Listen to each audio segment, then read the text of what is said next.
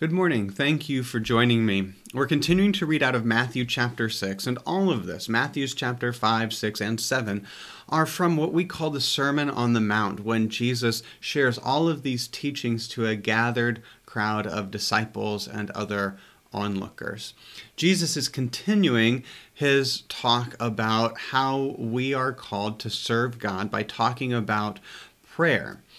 And he's instructing us to dig a little deeper spiritually, to call ourselves to a little bit of a higher calling. This is Matthew chapter 6, beginning in verse 7, and this is the origin of the Lord's Prayer, the Our Father. Jesus says, "When you are praying, do not heap up empty phrases as the Gentiles do, for they think that they will be heard because of their many words. Do not be like them, for your Father knows what you need before you ask him. Pray then in this way: Our Father in heaven, hallowed be your name. Your kingdom come, your will be done on earth as it is in heaven. Give us this day our daily bread, and forgive us our debts, as we also have forgiven our debtors. And do not bring us into the time of trial, but rescue us from the evil one. For if you forgive others their trespasses, your heavenly Father will also forgive you. But if you do not forgive others, neither will your Father forgive your trespasses." So do not heap up empty phrases. It's not about how poetic your prayers are. It's about how real your relationship with God is. Prayer is a conversation. You don't need to have all the fancy words. In fact, it's probably better if you don't. Because as Jesus says, God already knows what we need before we begin to ask.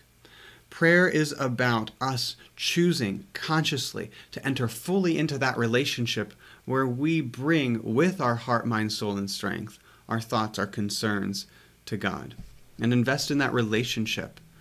Jesus begins this prayer, Our Father. Relate to God as if God were the perfect Father, perhaps the one that you never had. Relate to God as a person, as someone you trust, respect. Pray for God's kingdom, for God's will to be done.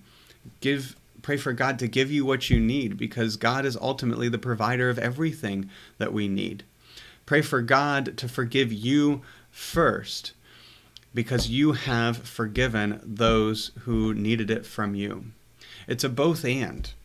We can't forgive unless God offers us forgiveness, but we can't truly accept God's forgiveness unless we are willing to forgive others. Be merciful as God is merciful, Jesus says elsewhere. And do to bring us to the time of trial, but rescue us from the evil one. It's a simple prayer. It's one that enters into relationship with God, asks God for what we need, promises that we will do our part, and recognizes God's place as a powerful protector, someone who loves and cares for us and will act on our behalf. When you pray, I hope you feel encouraged to pray however it comes to you, whenever and wherever it comes to you, to simply enter in to conversation, knowing that God is ready to listen. Let's join together in prayer now. God, you have brought us in safety to this new day. Preserve us by your mighty power that we may not fall into sin or be overcome by adversity. And in all that we do, God, direct us to the fulfilling of your purpose through Jesus Christ our Lord. Amen. Have a blessed day.